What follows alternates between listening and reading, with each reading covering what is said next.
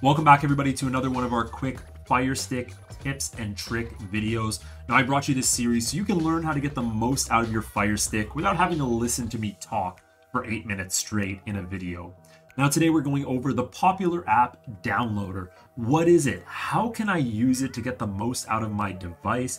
Is it safe to use, and how do I install it? We'll be going over everything in a relatively quick format in about 2 to 3 minutes. So make sure you stick around for the full video.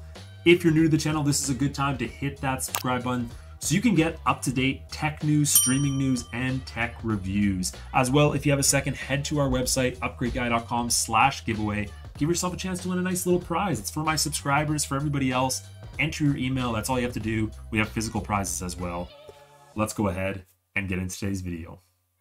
Okay, so let's just go ahead and get right into things. What is Downloader? Well, before we do that, let's show you how to install it. So Downloader is actually a free app anybody can get on the Firestick. It's available on other devices as well, but most people use it for the Firestick. Now, if you go to the search section, you're just gonna type in Downloader. It's literally gonna be the second one that pops up as soon as you put in a D and an O.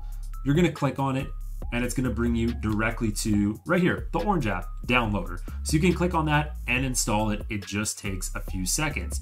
Now, some people get confused about Downloader. All it really is just a browser. That's it. You can search things, Google sites. They have downloader codes, which basically are just shortcuts to websites. You type them in, it brings you to a website. It's like a shortened URL.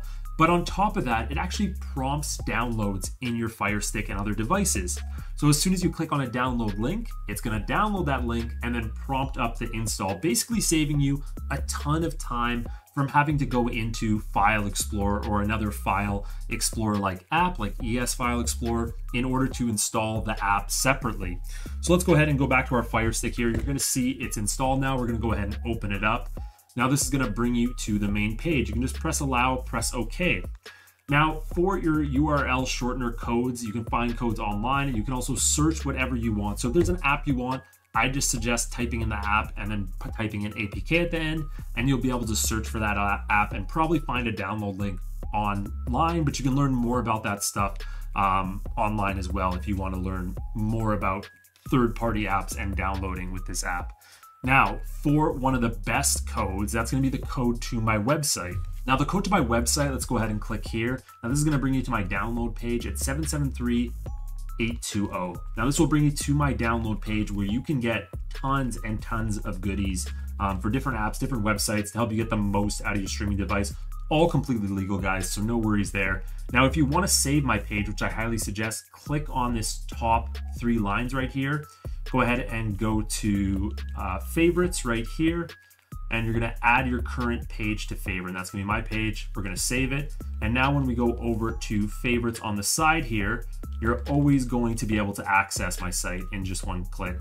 So it's a nice little shortcut for you to get an access to a great downloads page. Now, for those of you that are worried about using Downloader, it's completely legal. It's available in the Firestick App Store, the Amazon App Store. It's available in the Google Play Store on Android TV devices. And if you want to sideload it on Android boxes, you can do that as well. It's all completely fine, guys. It's just a browser, so don't worry about some of the stuff you hear. Thank you guys so much for watching today's video. If you enjoyed it, learn how to get free live TV on your Firestick right here. I'll check you in the next one.